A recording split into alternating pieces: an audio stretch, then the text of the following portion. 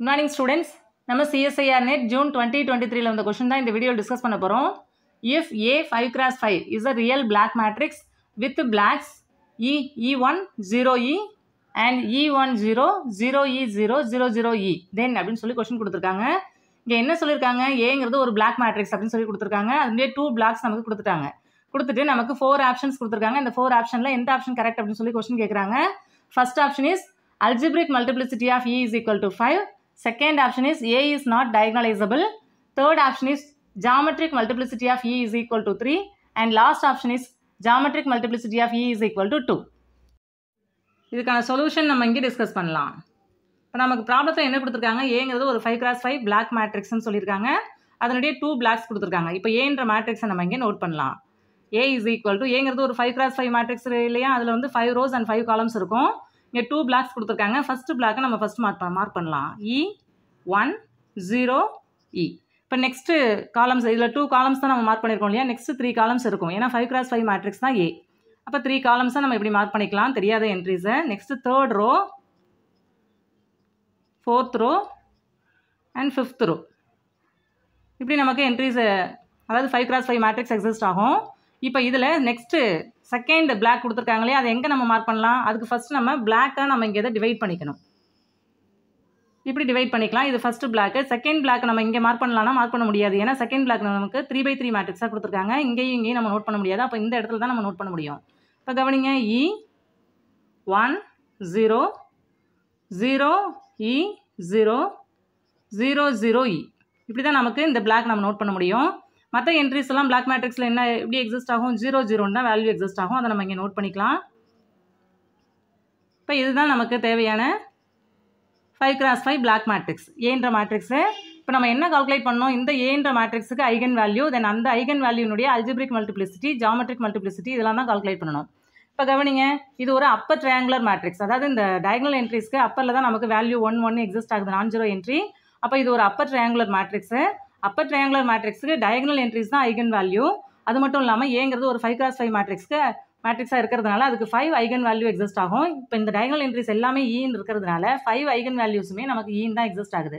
அப்போது algebraic multiplicity of eigen value இ நமக்கு என்னன்னு தெரியுது? எத்தனை டைம் ரிப்பீட் ஆகுது? 5 டைம்ஸ் ரிப்பீட் ஆகுது இல்லையா?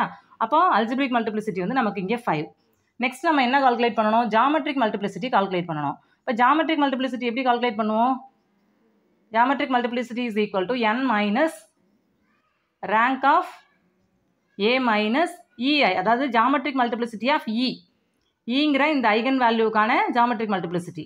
அப்போ நமக்கு இங்கே ei அப்படின்னு நம்ம நோட் பண்ணுவோம். அதாவது லாம்டான்னு நம்ம இங்கே நோட் பண்ணோம்னா இங்கே நம்ம லாம்டான்னு நோட் பண்ணுவோம்.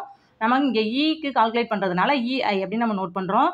அப்போ இந்த மேட்ரிக்ஸுக்கான ரேங்க் நம்ம ஃபஸ்ட்டு கால்குலேட் பண்ணிடலாம்.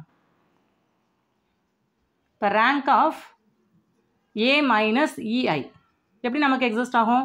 இப்போ ஏ என்ன நமக்கு இங்கே E1 0 0 0 0 E 0 0 0 0 0 E1 0 0 0 0 E 0 0 0 0 0 E இப்படி நமக்கு ஏன்ற மேட்ரிக்ஸ் எக்ஸிஸ்ட் ஆகுது.